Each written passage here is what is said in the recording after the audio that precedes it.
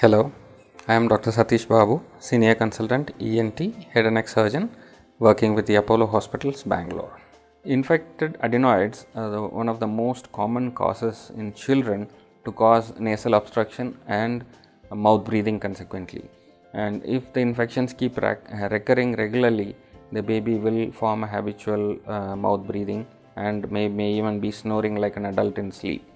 Now, infected adenoids can be either acutely infected or chronically infected.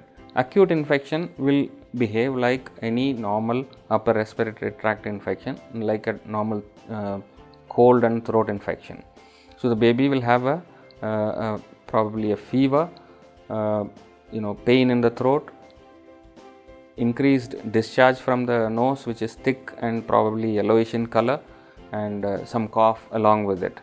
Right, it just looks like a regular cold, but for the fact that the voice increasingly becoming nasal, that is, as if the baby speaks as if the nose is completely blocked increasingly, right? And if it is treated, it goes away within a few days, and if it is not treated properly or neglected, it becomes a long-standing nasal obstruction and long-standing chronic adenoiditis, which means that the adenoids will progressively grow and obstruct the passage from the nose to the throat.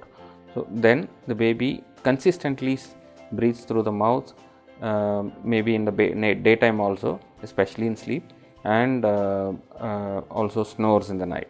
And the number of infections or colds will also be very high, as frequent as every 2 weeks or 3 weeks, and the requirement of medications also will keep growing up.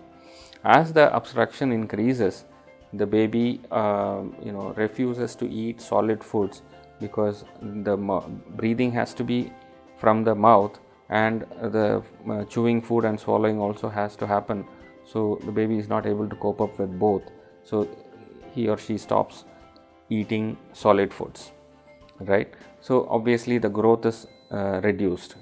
Added to that, frequent infections and frequent medications, the baby starts showing signs of malnutrition.